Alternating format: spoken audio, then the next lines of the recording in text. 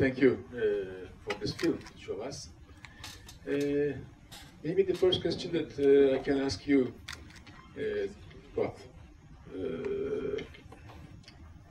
This Biennale of Cuba is very interesting because before the beginning, I think, this Biennale is always for the people. And you just catch the idea of the people and you make this film, I think. Can you maybe tell us what was the process of this film during the Biennale in the beginning, please? Well, the biennial is interesting because they obviously had a project for this biennial that dealt with the interaction of the public with art. And what we did was different than all the artists that came that year because we took it outside the neighborhoods where the biennial usually happens. And we went all over the neighborhoods where people would not expect us to be. And we put a mural pretty much in different places that those people usually don't have access to art very easily. So we really took it somewhere where they didn't expect it, and we got people involved in a way that it had never happened before, especially in a history of a country that in 57 years, there is no advertising. You're not used to seeing any photographs on walls the way we are in our society, and you have only propaganda. Yeah, crazy. This guy, you I live in the future, man. I don't need microphone. I'm sorry about that. It's because he's French. For the Cubans, you gotta give me the funny thing, when you get to Cuba, the one thing they're afraid of you to bring in is not like your iPhone or like some iPad stuff. Is if you bring on a walkie-talkie. Yeah, they're like, yo, don't bring that shit here. And any camera that has a type of microphone on it, they take the microphone away. We spent months trying to get microphones and equipment back. We snuck things in and we snuck movies out and things that, because it's still a communist place where they restrict from you doing certain things. But on the stuff you were saying on the Biennale is what's interesting there is, I think without the frame of the Biennale, people would have been much more scared to participate to the project because they've never seen any other portrait than Che, Fidel or Raoul, and so they needed to know in which in which frame this was integrated. And as soon as they would come in the street and they would say, "Who is that?" and we said it's just Jose, he lives around the corner, it's just that guy. They would be really scared, and then as soon as we would tell them, this is part of the Biennale, it would reassure them. Like if art was an umbrella where a little bit more could be done in a frame that is not the really rigid frame they were living in. Apparently, they all know what is the Biennale, because everywhere in the world the people doesn't know the Biennale. It is. Cuba is the people in Cuba. The education is very strong, and culture is also a very high point there. Artists, musicians, creative people are pretty much valued in the highest level of society, and just regular people are very poetic, and they wanted to sort of join in every moment that they could in anything that we were doing. And every day we were surprised by just anyone coming up to us, young, old, saying the most beautiful things about art. And they all knew about the biennial. It's something that is promoted pretty much for everyone to participate on some level. For us, it was interesting because on so many levels, we were able to communicate directly with people. And at some level, the government tried to stop you from doing that. They wanted to have us do specific people in an elderly home. And a lot of the interviews and photographs that we took much earlier than that they knew we were doing. So we were doing things outside of the line a little bit, but they loved it at the end. Yeah. No, I mean, it's I guess out there was the way of functioning. You think you have freedom, it's actually all under control. And I guess for us, the fact that we could work directly with the people and choosing the people, you know, that we would randomly met, because all those people we actually literally randomly met. The couple you see, you know, we were just walking, going to a restaurant where we wanted to have food, and we saw them on the way. We thought they had style, so we just stopped and you know, and snap a photo, but just with our phone. And then when we were eating, we were like, whoa. We should really find those people. We spent the next day, we spent an entire afternoon searching for them. We didn't know where they lived. And then we heard that the husband, that he's a musician, and that he played down in a square or in front of a church. And we walked and we walked and we spent hours till we found him. And he was playing a little cajon. It's a little box called the marimbula. And he's just sitting on top of it with his friends playing music. And then we convinced them to let us, you know, take their photos so they could participate in the project. And the way we would do it, we cross-pollinated each other. JR would explain my art, I would explain his art, and they found it interesting at one point, and we would convince people. We asked at least 30 people, and only one person said no. Yeah. And I think that was a little bit of a fear that something... Why? You know, I don't know. I think that in a communist place, there's still fear. You know, people don't want to say the wrong thing. They're very careful, the words they choose. And I think our approach was very open, very free, and we also thought that most interesting is what they're not talking about. So if you look at linearly what they were saying, you also start to think, what is it that they did not say in a place that there's a lot to say? So, you know, it paints a different picture when you think behind the lines. Also, it takes a lot of courage to have your photo. You know, not everyone want to have his photo up on the wall at the size, you know, of a building. And so most of the time it comes, you know, from personal reason. There's also something interesting is maybe for our generation, you know, having a photo big in the street is accomplishing something, is existing for a moment, is, you know, is whatever success or, but for their generation in this project, and I've experienced it in different countries, they have another distance with their image, you know, it doesn't mean that much on the wall. The book mean a lot for them. We came back a year later with the book and organized a big thing for all of them, and that for them was like better than anything we done in the city, because that's legacy. That's what you give to your children. That's what will stay. That's ephemeral on the wall, even if the pieces are still there. We were there a couple of months ago. Most of them are still up. But, you know, it's interesting for elderly people how, you know, they approach imagery and they don't see it as a, you know, this sacred thing. And how many days you passed there to realize this project? Well, we arrived on a Sunday, for example, early in the morning. We had lunch, and straight away we decided we should start. How are we going to start was the question. We didn't have subjects. You had the idea we had the idea. The idea, JR came with the idea from Cartagena, Spain, and Shanghai. We decided to collaborate in Havana because the walls also have a similar dialogue to the work we both do. You're from Cuba. Yes. And so we decided to start, and we started with a neighbor in the building where we were staying. And while we were doing that, we saw another guy walking by. We said, wow, look at his face. It's beautiful. Let's talk to him. And when we were talking to him, a woman walked by. Oh, let's talk to her. So we continuously did it like that, very randomly. We would drive in the city and search for elderly people, you know. Like also, guys searching for women, but we would look for elderly people. Oh, stop the car, stop the car. And the nice thing is you have this time to stop, park, and then, you know, they're still walking on the corner. They walk so slow, you can catch them. But it's funny because our driver just thought we were crazy because a group of guys goes to Havana. They usually spend the whole time partying. Yeah. We spent the whole time chasing old people, interviewing them. They were looking at us like, what are these guys doing? They couldn't believe it, you know. What was the idea to choose just especially the older persons? To choose the old people is to look at history in a special way. We're comparing the history on the face with the walls. The walls have their wrinkles, the cracks, the history, the layers of paint, the years pass by, the experiences. I guess, you know, especially in such, you know, delicate place where politics is so present, the only way to get into certain subject is through people that have actually the respect of the years and I've done it in China or in Spain or even in Los Angeles, where the wrinkles are really hard to find because everyone tried to hide their wrinkles there.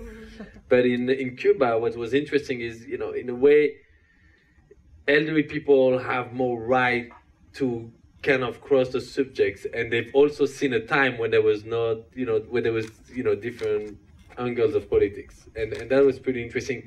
Even though we thought that they didn't, you know, they would really keep the interviews on their life, on their personal story, on, you know, different way of presenting it, but they would never get politics into it. I mean, you got to remember that this is the generation that saw Cuba before the revolution. Yeah. And, you know, most of them were born in the early 1900s, and they lived through several dictators also, and they saw coup d'etat happening twice before Fidel Castro. They also saw the heyday of, like, the glory days of Havana, you know, when everybody was coming there to, it was like casinos, you know, and so it was really the last opportunity, I think, at this point, to capture that story in an artistic way. Yes, your works together are always about the mural painting, but you use the photography and you use the calligraphy and also and painting, the painting. What was this?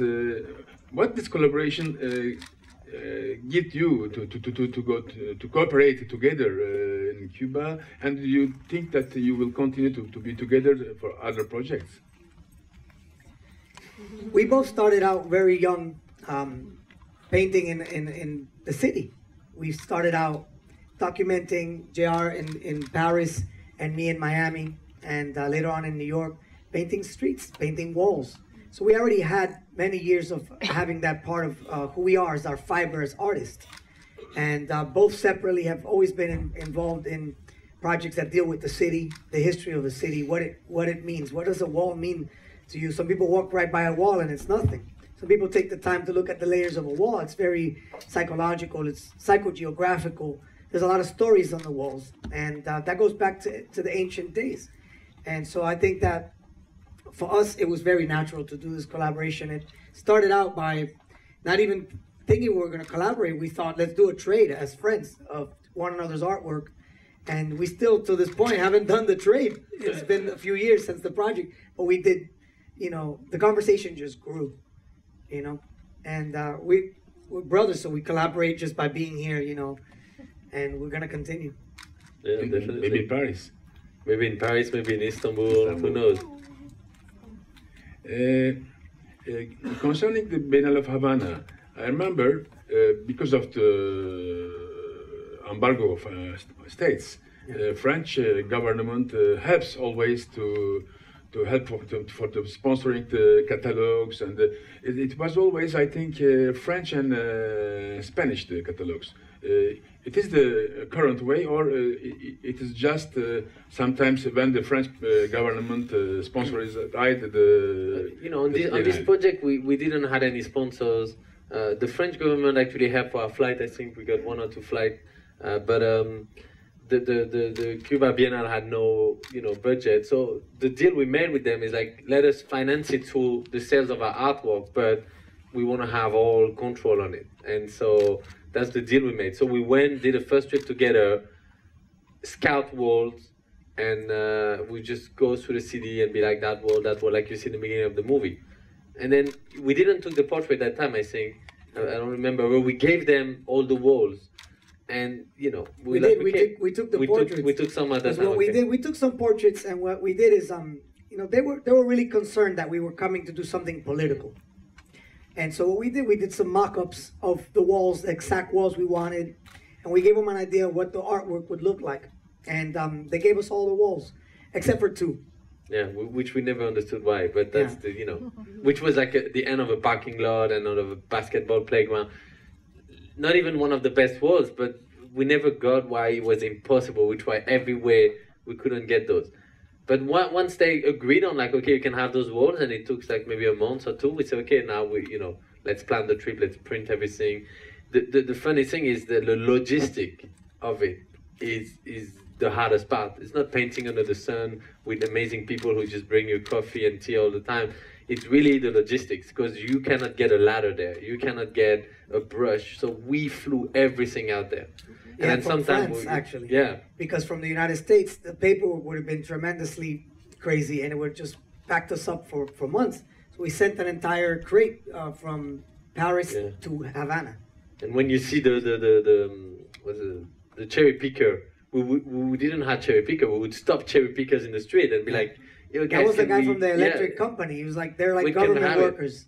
And they can get in a lot of trouble to let us use the truck, but you have to pay a little extra money. So when they finish their journey, they work, they would come and help us finish our wall. Mm-hmm. You speak in the film sometimes in French to correct the... Yeah, some of the team was French, that's why. Maybe you have some questions to our friends? Yes? Mikrofon var mı acaba?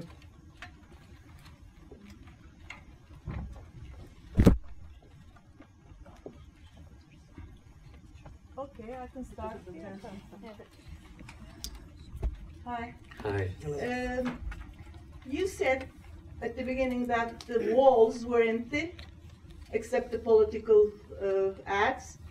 Would you choose a city, because it's not the first time in Havana that you exhibited? Would you choose a city with walls full of ads and graffitis and everything? This is the first question. The second one is, are you chosen by the curators, or you pick up your own cities to exhibit?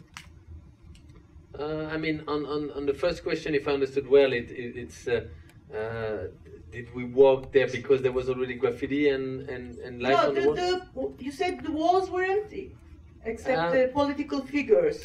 Yeah, no, there was no... Would you choose, for example, Istanbul, which is full of legal or illegal graffitis and ads and advertisements? We've been looking at Istanbul since we got here, planning, looking, searching. We're natural like that. On the way, Jose was telling me, you know what, it could be hard here, there's logos everywhere, but you know what, that's, it's a frame of work where we have to walk around, and I've even done walk in Times Square in New York. It's not impossible, it's just I use the floor instead of using the walls.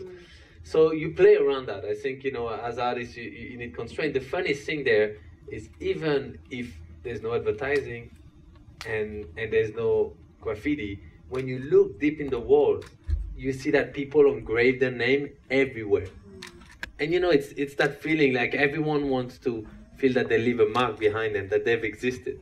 And so, maybe out there they don't call it graffiti, but still, when you look, you find, little name and the year, and we find some of those all over. And I was just walking in Paris in the Panthéon, a really old monument, and when I woke up, to the back doors and stuff like that, I found, writing done in pencil from 1800. And just people writing their name. It's not like, we call it street art, graffiti, in the last 20 years, but these have been existed forever. They just had no cans at the time. They were just using pencil. And then on the second question, about the curators. You don't mind choosing a wall, choosing a city with empty walls or full walls or anything. That's I went to, we don't mind, of course not. I went to North Korea last year. There's really no graffiti there, like, whatsoever. And actually, they were not ready for anything up on the wall. So, sometimes, we choose our cities, but sometimes the cities don't want us. Yeah, we worked with the curators in Havana. Because of the Havana Biennale, we were invited. But there's things that we do just on our own that have nothing to do with any program or project or exhibition. Sometimes you just do things randomly at the same time. Başka soru?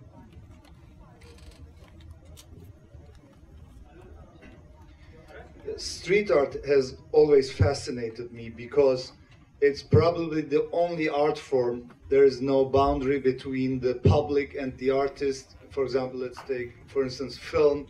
You need a distributor, you need a movie theater, people need to pay money to get in there, or other artworks are shown at museums. You need a curator, you need to pass to the next level to get your work exhibited.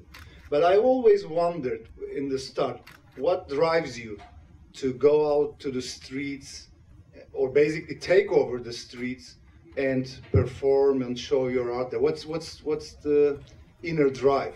Where does it come from? You know, I think we started very young, you know, and I think it's just the drive to want to be artists at such an early age. I mean, JR and I both were like 9, 10 years old, totally focused, figured out we wanted to be artists. And we come from places that the resources weren't there. We weren't going to museums. We weren't at art schools at that early age. So we looked at walls as a place to communicate. But we were lucky that there were already, like you say, like godfathers from New York City that had already, you know, started they laid the path down for us. So when you look at the history of something like Philadelphia, writing on the walls, and in New York City in the 1970s, guys like Phase 2, Case, all these legendary New York guys who painted the subways, we started looking at that because we could relate that it was the same type of neighborhood, the places we're coming from. The resources was, at that time, you steal the paint. You didn't have any money, you go and get paint, you go paint walls, and you put your message out there. Your need to express yourself at that time was happening in an explosive, phenomenal way. Breakdancing, writing on walls, DJing, inventing, reinventing, sharing.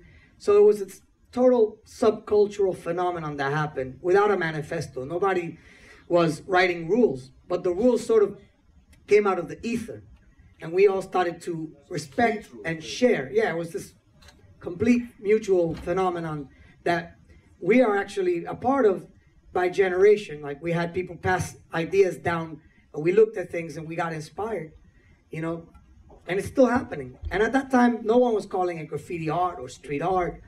We called ourselves writers, and it was so underground that people were still looking at you like you're a piece of dirt, you know. I remember by the time I was 16, I got a scholarship, and I was surprised because I wasn't even interested in continuing to study. I was like, I'm gonna just do painting on my own. My art teacher pulled me aside and said, I have something serious to show you. It was a scholarship to a very good art school, and my parents were shocked. Everybody was like, wow. All right, so I took off, and then I took the traditional training, but I never forgot the roots that was so embedded and so strong in what I wanted to do, that I took the education, but I didn't forget the streets, and I brought it back in. And I think JR had the same kind of passion. Yeah, no, I guess at that time is really, you have all those advertising, you know, it was before we had social media and everything, and you had more, that's really the period where advertising was becoming more and more present. As a kid, you just want to exist in the city, you just want to, you know, have your name out there. And which is funny when you think about it, it's like being your own brand, you just want to exist in the city.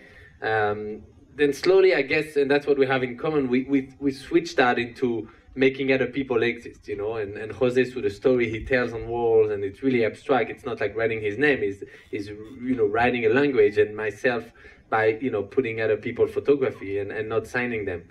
And then we find something more interesting that creates, you know, dialogue, because it's funny, you do that in a bundle way, and you have to escape and hide yourself, and at the same time you're looking for interaction, because, you know, any artist kind of looking for interaction, you create for someone else, and in the street you have so much of that you became dependent of it, and then suddenly you know, you're inside a gallery and you have less of that. So that's why we've always documented our work. We've always worked differently in galleries to kind of try and pass what we've lived out there. But there's some work that are in the street that, you know, no one can own them, they're just there, and no one can secure how long they're gonna stay to.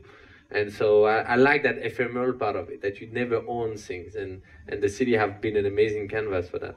And the works outside, they only exist really through photography or film afterwards, because after time it's disappeared, it starts to fade away, and people also painted over other people, so your work would get crossed out, and you know, and we have like a sporadic germination of life and death of art that was happening by thousands of kids in the city, and then it started to spread city to city in the United States. It went to Paris, it went to Australia, Japan. It's been an incredible phenomenon. And people always say, when did you guys make the transition from the street to the gallery? And the funny thing is that there was never a transition, because we were only interested in art, and we kept sketchbooks and we kept documenting. And the fact that the galleries happened, that's okay, but it wasn't the ultimate goal. But we saw it as a necessary thing that would help to establish the culture. I mean, we weren't the first. You had Keith Haring and Jean-Michel Basquiat, people like that already started to, you know, and if you think about those two guys especially, they weren't part of the underground guys that were painting the subway trains with the wild style and the lettering. They were artists already who sought to use the street to advertise their work. That the way that Keith Haring would paint inside the subway's stations, he painted on the placards where you would put the advertisings. And Jean-Michel would writing messages all over so people could interact with him. And all those things all started to make the history, and we started to see how our work could fit inside the history as well. Yes. Şuraya bir mikrofon verebilecek miyiz? Arkaya, ortalarda. Buradan geliyor. Hello. My question is about something totally different, kind of. I am following JR from Instagram, and the way I came here was this morning. I just woke up and I found your post of the moon yesterday, and then I saw you were coming to Istanbul 74 and then I reached to your account, and then I found out about all these events, and then I came. And this social media, I think, is something just like the street art because it's one-to-one. Yeah, definitely. And so I'm just curious about how you are using social media in relation with your art. I mean, I've discovered social media only recently, maybe 2-3 years ago. Before I would never do it, and I would receive tons of emails that I could never really answers of people who say we want to help, we want to paste, and my work is based on actually also volunteering and people who come and paste, but it would always be hard to connect everyone. And since I'm using this platform on my website too, there's a map where you can log in and you just say where you are in the world, and when we go there, we always send an email to everyone. I use those techniques and Instagram a lot to actually connect with people directly. Most of the time, there's always someone living a window that can see a walk, we're doing in the street. And it's funny because that person say, hey, I can see you from my window. And I reply, oh, where's your window? Come and pick me up. I'll go to your house and take a photo from there. And I visited so many apartments and rooftop just like that. And when I arrive in places and we need people, we say, oh, meet us tomorrow at 6 on the main square. And that's how we get our people sometimes for pastings. It's been a direct way to actually interact and also discover and follow other artists. So I use it on a daily basis, and I really try to keep a real life instance, so that if something's happening today, I would try to put it on the day before. But really, we were eating last night and then doing that photo together with Jose just before it started. It just happened naturally, and then it spreads. But I see on Instagram how people actually tag other people, and so I'm sure I don't know how many people from Turkey were following, but then they connect to other people, and it's growing like that. And it's a fabulous thing because it's like your direct own media. Yes. Ön tarafa alabilir miyiz? Ranges from favelas to the Pantheon and the New York City Ballet. Do you choose it yourself, or is there a high demand now because your work is more appreciated? I don't know. On my side, I start projects, and then I would work. I start maybe 2 or 3 projects at a time. When I close the project, it's over. I never go back to it. Like Women Are Heroes, even if there's amazing cities around the world where I could do it, that's it. I've loved it. But when I have an open-up project like Inside Out or Wrinkles of the City, then if a proposition comes from a city and it feels, in, then I would do it. Then for New York City Ballet, that was different. They contacted me, and I've never went to the ballet before, never choreographed a ballet, and suddenly I get to work with the entire company choreographing a ballet that was just on stage. For me, then I see that more as a challenge. I was like, okay, I don't know anything about it. I got nothing to lose anyway, and so I would jump in and and try to learn from it. But the way we approach the project in Havana, for example, is when they proposed, we were like, oh, that can suit a great collaboration because it really fits in what we're doing. We don't have to force or to invent something. This is there, and so we very just organic. Yeah, really organic. Pardon. Biliyorum bu kadar iyi giden bir sohbeti böyle yapacaksınız ama zamanınıza sadık kalmak için son bir soru rica edebilir miyiz lütfen? Ben soru sormayacağım ama I'm not going to ask you any questions because what I see in the film and what I heard from QA, that's pretty enough for me. And the vibe that I got from you too, that's pretty enough. But I want to thank you for, as a professional myself, I will probably walk out from here and I will never look at the wall as used to. And bringing those old people faces to the matching into the old neighborhood in the Cuba. And now just complementing the old, like a Back to the Future, Future to the Back type, and history, and I don't know, everything was there. I want to thank you for coming, Turkey, and thanks for your gift. Thank you for sharing with us. Thank you. Thank you. Thank you.